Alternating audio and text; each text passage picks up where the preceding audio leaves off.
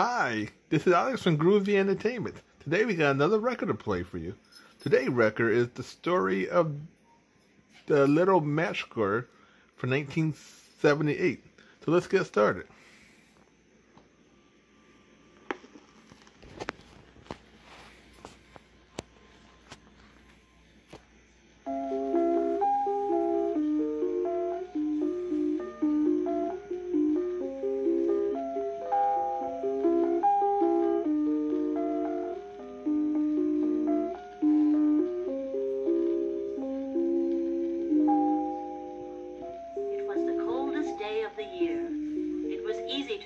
Christmas was just a few days away.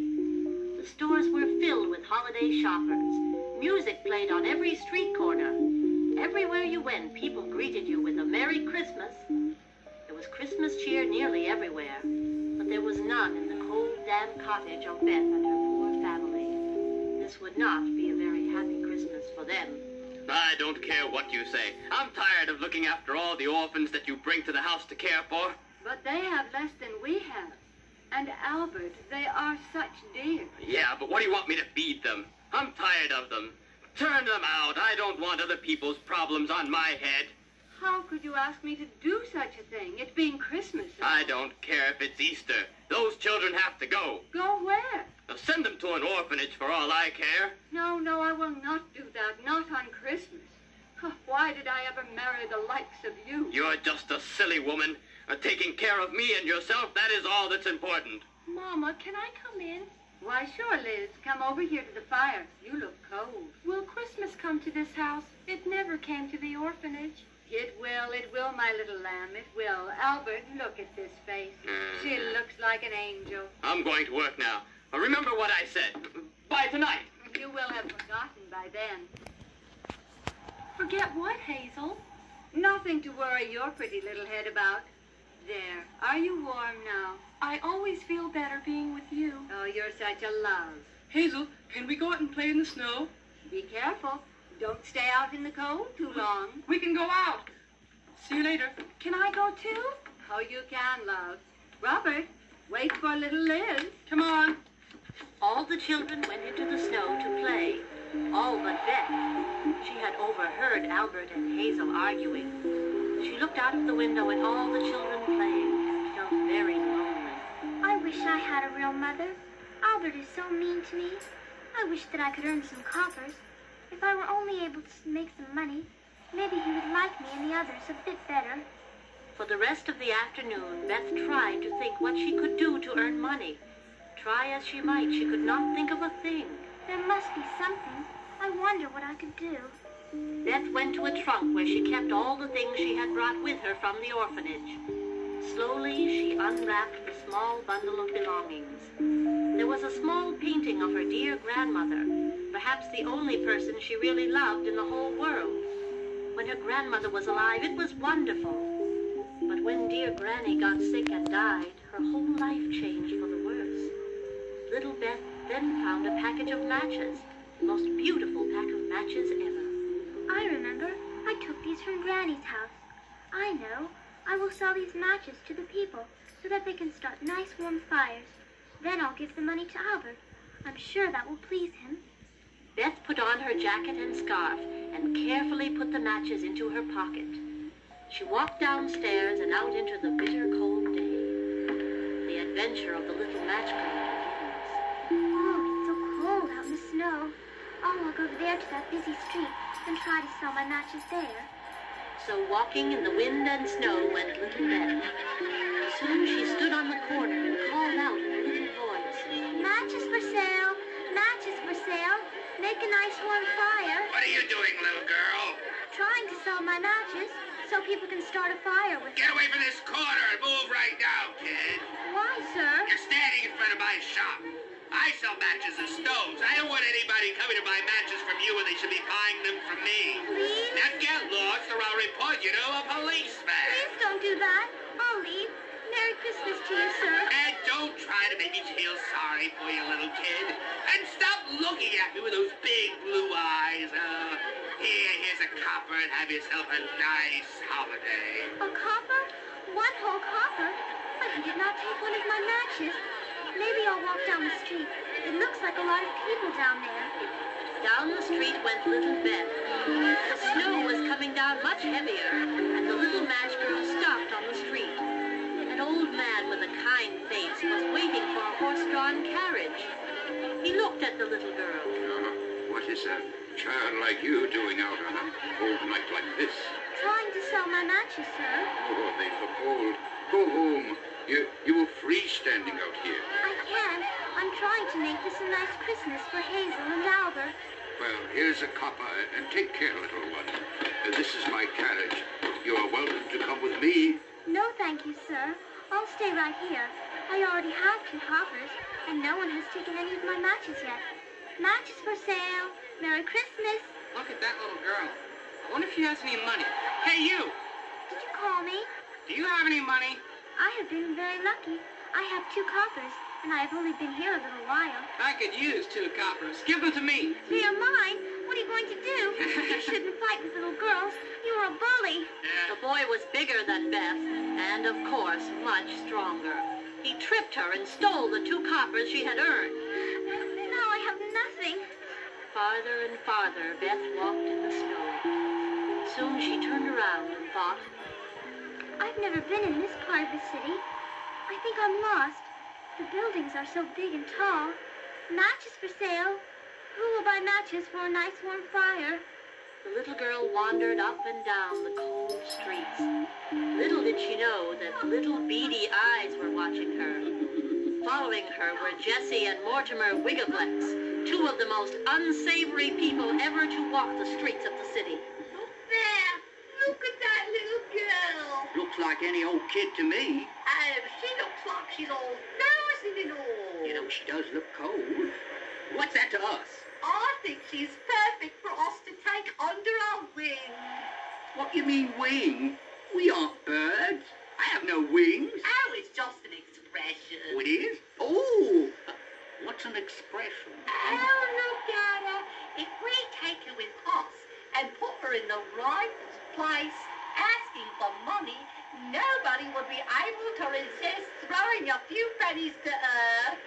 Then she would get all the money, not us. And we would take the money they gave her and we would keep it. Oh, I like that.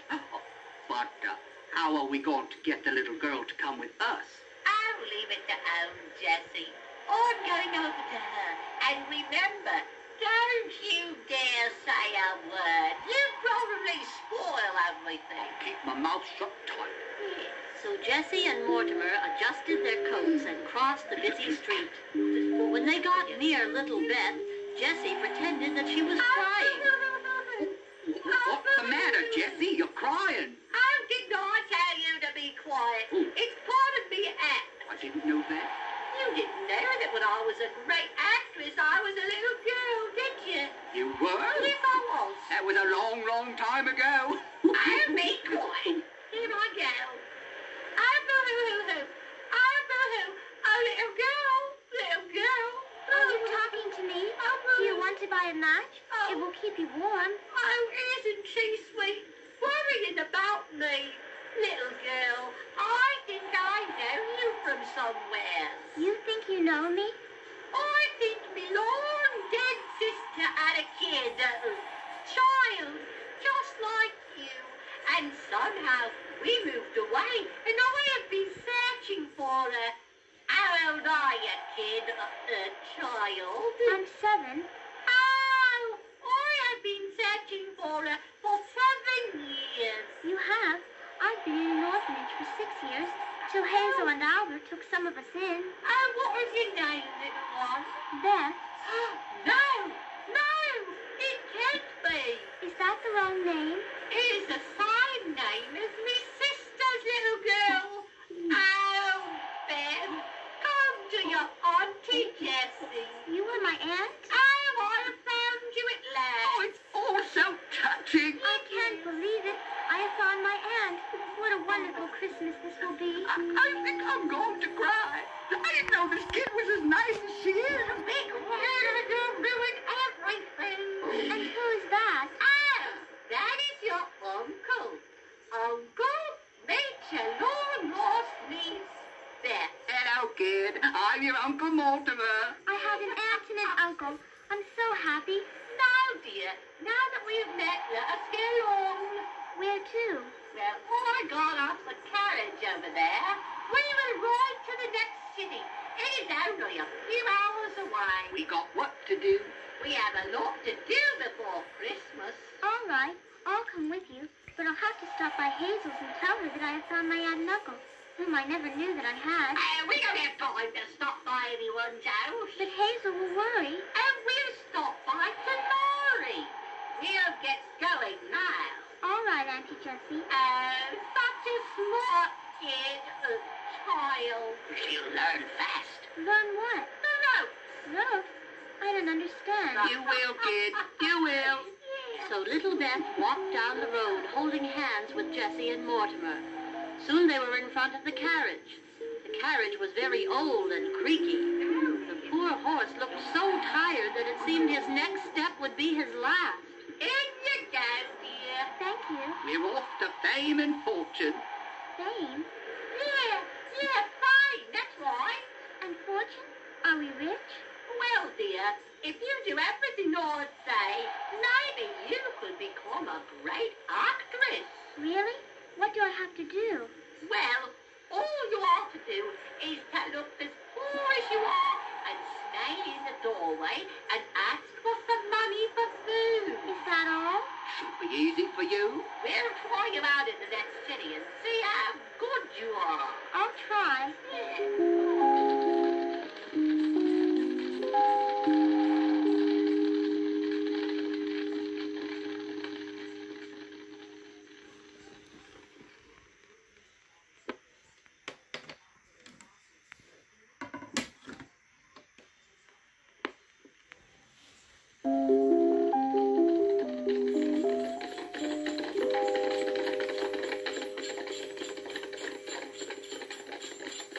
The old horse moved quickly. Beth was very happy sitting near her so-called aunt. Soon the horse and carriage was in the heart of the city. They had arrived. Mortimer, stop the carriage over there in that alley. Whatever you say, dearie. Here. Whoa! Now what are we going to do? Get out, Beth, and stay over there and look as cold as you can and cry a little. Let's see if anybody will stop and give you money. I hope that I do it right and please you. Beth jumped out of the carriage and began walking away. Come back, dear! Come back! What is wrong?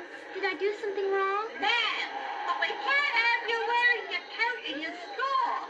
If you wear them, you'll look warm and nobody will stop and give you anything. Then I'll take them off. Oh, that's a good girl. Now, hurry over. Looks like a lot of people are passing this street. Little cold Beth, wanting to please Jessie and Mortimer, ran to the spot where she was told to stand. People walked by, but nobody stopped to give the little girl anything. What's wrong with her? She's just standing there. I think we chose the wrong kid. I'll leave it to me, Mortimer. That's it over here. I'm so cold. Oh, can I put on my coat? No, not till somebody gives you a penny, dear. Cry a little. Fall down into the snow. So far, you're not doing so good. I'm very disappointed in you. Oh, I'll try harder. Little Beth ran back. This time she cried and fell down in the snow. Lots of people stopped by to help her. Everyone gave her a coin or two. Look at that. Oh, we're going to be rich. She's wonderful. We'll stay here in our warm coach. She goes and makes money for us and just hands it to us. Oh, Jessie, you've got brains. How did you ever doubt it, Mortimer? I'm one smart lady, I am. Looks like there's less and less people walking by. I think we better go to a different street. Dad! Come over here, you little dumpling. Oh, I'm so cold. Did I do all right? Are you proud of me? Oh, you did fine. What, and how much money did the little toy make? $10. Oh, that's wonderful. $10 in less than 1 hour. Are you proud of me? Do you think I did all right? Oh, fine, dear, just fine. Now, here, dear, put your coat back on. We're moving to another street. I'm very hungry. Could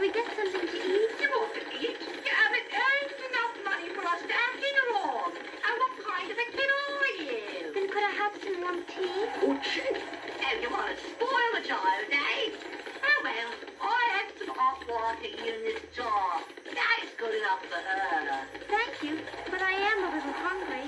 Well, Beth, if you can earn more money, then we will let you have some dinner. We all must earn our keep around here. Right, Mortimer? Right, whatever you say.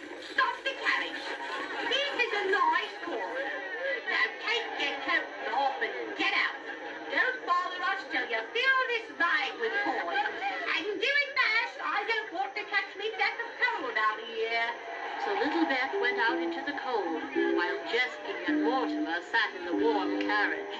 Beth was so cold that her teeth would not stop chattering. Some coins to help me, please? Oh, here, little girl, and try to get warm. Won't someone help me?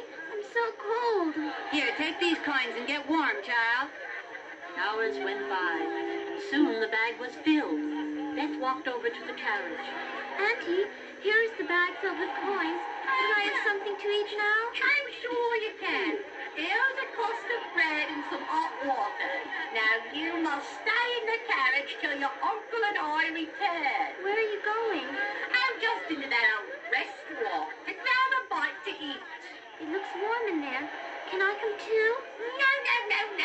You want to stay here. Do you understand? I do. Come on, Mortimer. Let's go. Come in. Into the nice warm restaurant went Jessie and Mortimer. They ordered everything that was good on the menu. They ate and ate.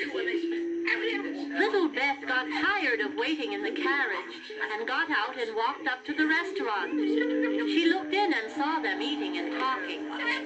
She pressed her ear to the window and she could hear some of the things that they were saying. I'm a little fool. Giving all the money to us.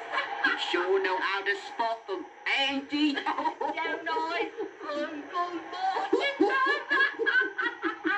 Tears welled up in little Beth's eyes and rolled down her cheeks. They were just making a fool of me. If they don't love me, I'll run away and try to find my way back to Hazel's.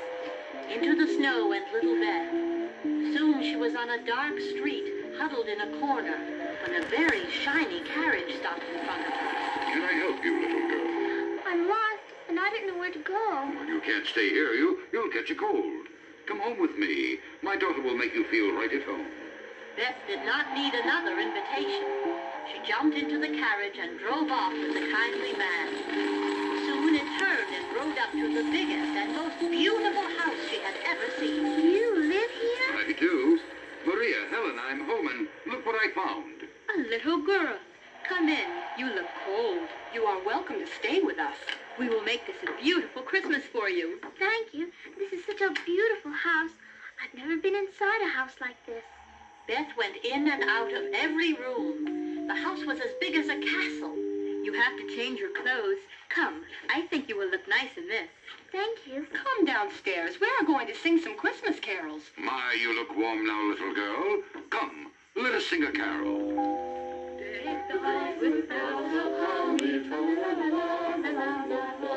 It's so beautiful here. Well, Beth spent a wonderful night. She woke up very early the next morning. Helen came running into the room. Father said that you can stay as long as you like. We are going Christmas shopping this morning, so you can have the whole house to yourself. We will be back early. Beth waved goodbye to her new friends and once again walked through the house. She opened the front door and went out into the snow. I'm so happy here. I wish I could stay here forever. Beth did not see the figures of two people walking on the other side of the street. You are right if you think that it was Jessie and Mortimer. That one right on top of the Oh, I knew that you would find her. Beth, child! I say you're Beth. We have been searching for you. Running away like that, you gave us a scare. You fooled me. I heard you. I saw the way you were laughing at me. And we wasn't talking about you, child. Now, how could I do that about my own sister's kid? You almost scared old Jessie to death. We was worried about you. Are you telling the truth? Look me squarely in the eye. Do I look like I'm lying to you? You would break me heart if you thought fair to me. I believe you. Oh, glad we got that all straightened up. But what are you doing here? I'm staying with a very nice man and his family. Oh my, looks like he must be rich. I think he is. Would you like to see the inside of the house? I don't mind if we do. Up the stairs that led to the house went Jessie and Mortimer, following little Beth.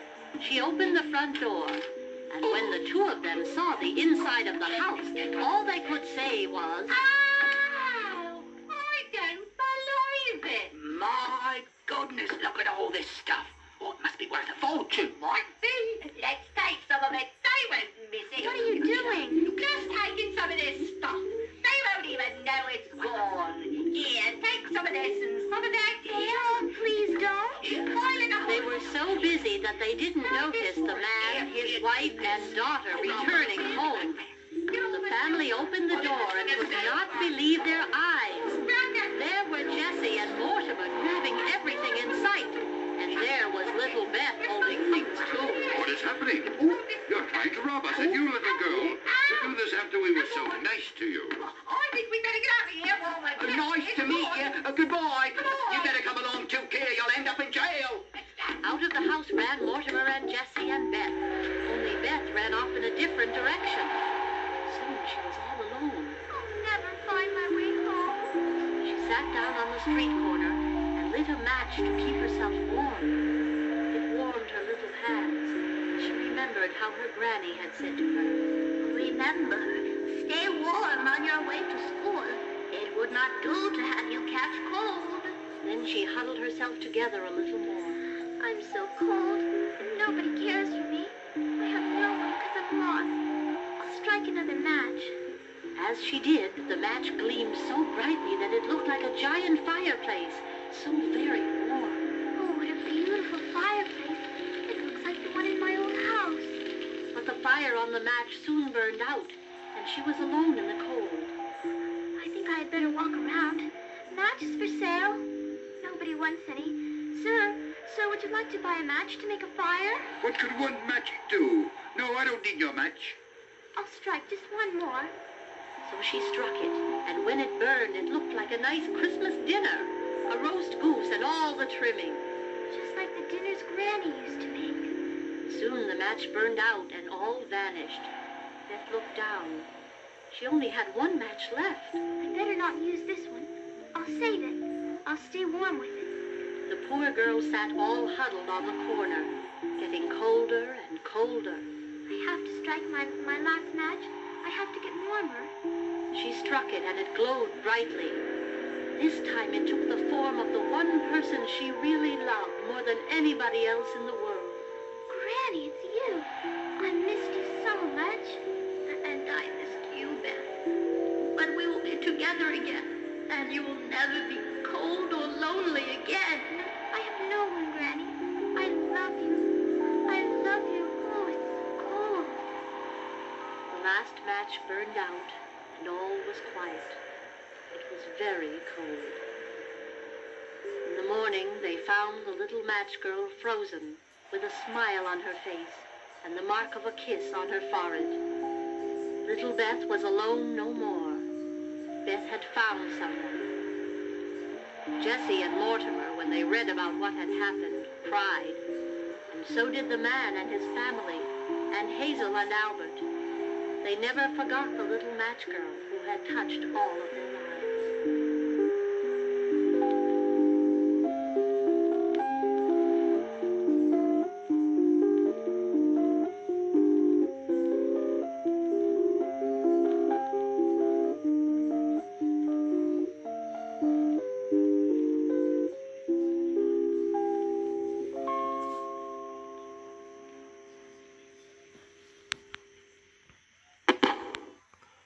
So that was the story of the Little Match Girl from 1978.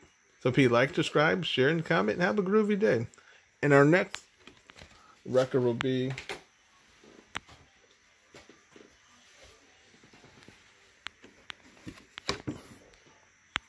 the Tenor Box.